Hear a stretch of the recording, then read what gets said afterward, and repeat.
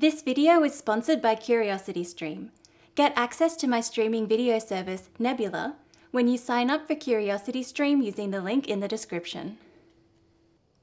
Hi there, welcome to Up and Atom. I'm Jade. I'm in France at the moment and I often use Google Translate to convert stuff I want to say in English into French.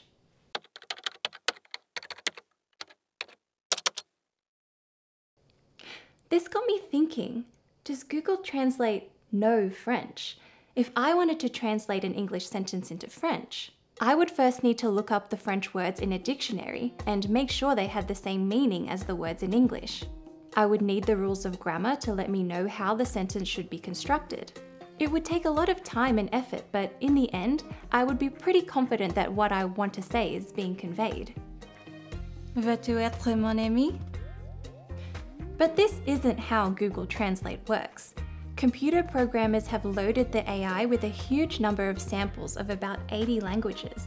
It also scans millions of documents on the internet to determine how words or sentences in one language are translated into another. For example, Google Translate scans pages and pages of text to determine what friend is usually translated as in French. It doesn't know the meaning of the word, it just uses statistics. This made me wonder, what does it actually mean to know something? Turns out I'm not the first person who ever wondered this. The same question has been pondered by philosophers for at least 2,000 years. One of the first philosophers to think about knowledge is Plato, who lived in ancient Greece. In his dialogue, Theaetetus, Plato explores a definition of knowledge that seems to capture what we usually mean when we say that we know something. One way this definition comes out is true belief with an account or rational explanation. Some version of that definition has survived through the centuries to today, and is usually worded as justified true belief. Let's step back and think about this three-part definition. Knowledge is a belief. That is something happening in your mind. You have a view or opinion about something. That belief is true. For a belief to count as knowledge, it must reflect accurately what's happening in the world. If I believe that the moon is made of cheese, that belief does not count as knowledge. The belief must be justified.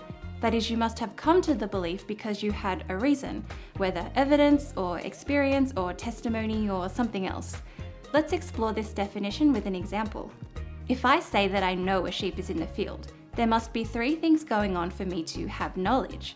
First, I must believe that a sheep is in the field. Second, a sheep must actually be in the field. And finally, I must have formed my belief by looking outside and seeing a sheep, or hearing a sheep, or something like that. That last step is crucial because it ensures that knowledge can't just be a lucky guess. If I were in my house and I couldn't see outside, and my friend asked me, "Is there anything in the field?" and I just guessed, a sheep, and there was one, you wouldn't say that I knew there was a sheep in the field. You would say that I just had landed on the right answer by accident. That for my belief to count as knowledge, there would have to be something connecting my belief to the world, something that caused my belief. This seems like a pretty solid definition of what it means to know something, and for a long time, the justified true belief definition was well accepted among philosophers of knowledge. Then about 60 years ago, an American philosopher named Edmund Getier found some cracks in the definition. Now there was trouble. Getier showed that a belief can be both true and justified and still not count as knowledge. What if when you looked outside, you were actually seeing a woolly dog that just looked a lot like a sheep? And then what if, unbeknownst to you, a sheep was indeed in the field, but out of sight in some bushes? It sounds contrived, but this case of the sheep and the woolly dog shows how the traditional definition of knowledge is not airtight. We seem to have met all the criteria for knowledge. You believe there's a sheep in the field, there is a sheep in the field, and you have good reason to believe that a sheep is in the field. But according to Getier, you still don't know there's a sheep in the field. Your belief was founded on a mistake and is only true by coincidence. There is no link between your true belief and the sheep in the field. In fact, the problem that Getier spotted was identified over 1,000 years earlier by Dharmatora. a Buddhist philosopher who lived in what is now Pakistan. In Dharmatora's example, a person sees what looks like smoke rising in the distance.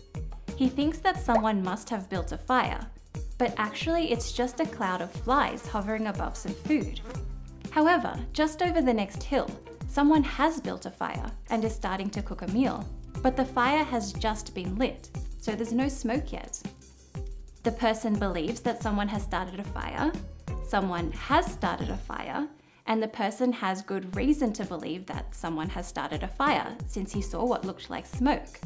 But it wasn't smoke, so he was correct, but only by chance. Dharmatara posed another example. A person is walking in a desert and sees what she thinks is a pool of water in the distance.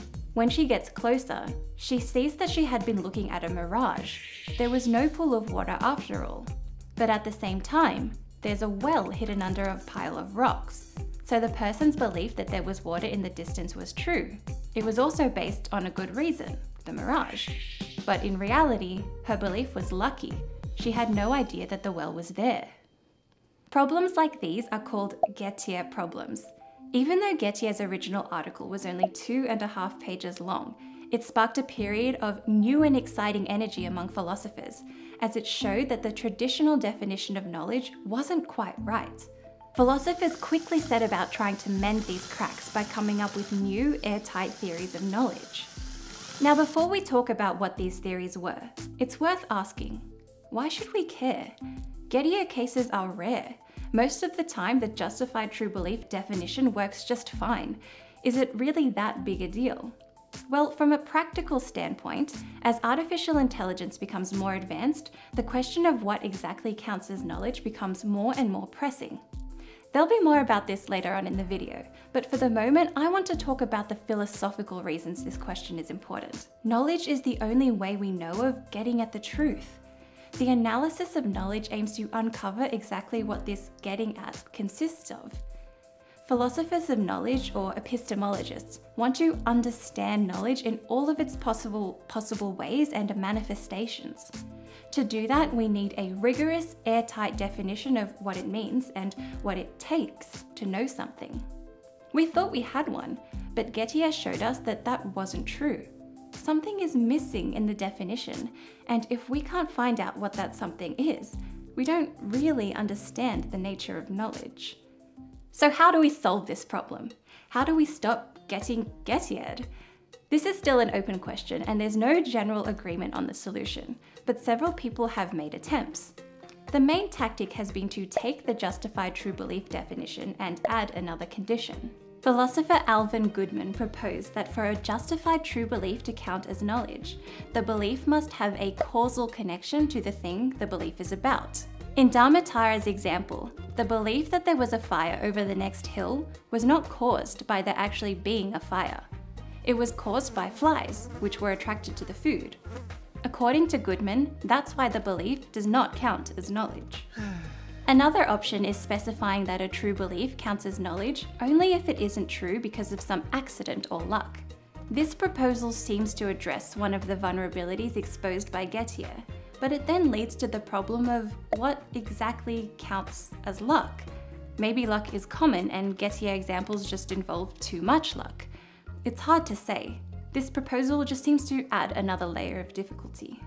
Yet another proposal focuses on making sure that you don't overlook possibilities or facts that could make you reconsider whether you in fact know something.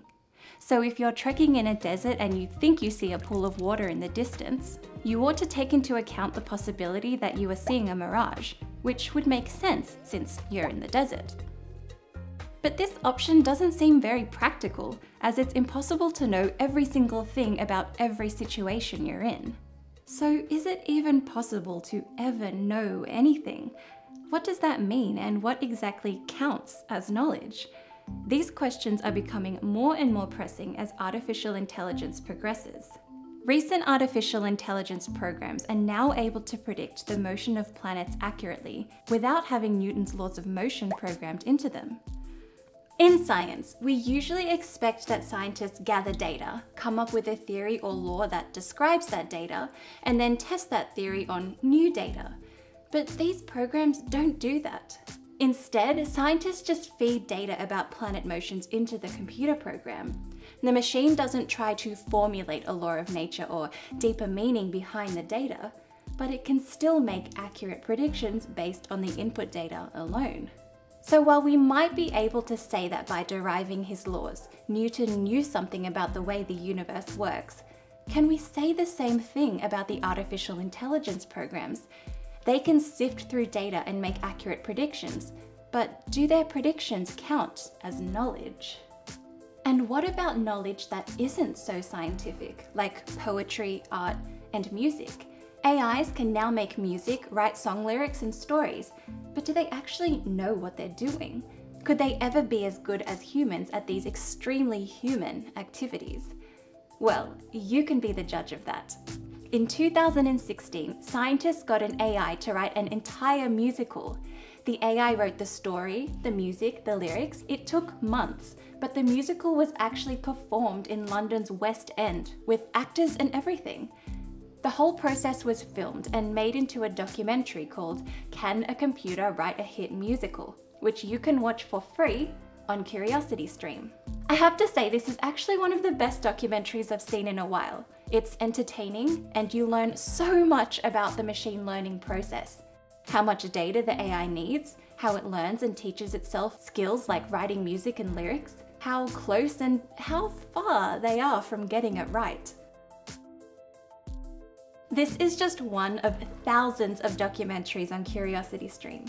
CuriosityStream are currently offering my streaming service Nebula completely free when you sign up with them. Nebula is a streaming platform made by a bunch of us educational YouTube creators where we can explore making different and experimental content.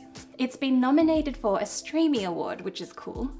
I've made a feature film on there called Is Math Invented or Discovered, which you can check out if you like. There's a promotion going on right now where you get a 26% discount off the bundle. So that's 2 streaming services for just $14.80 for a year.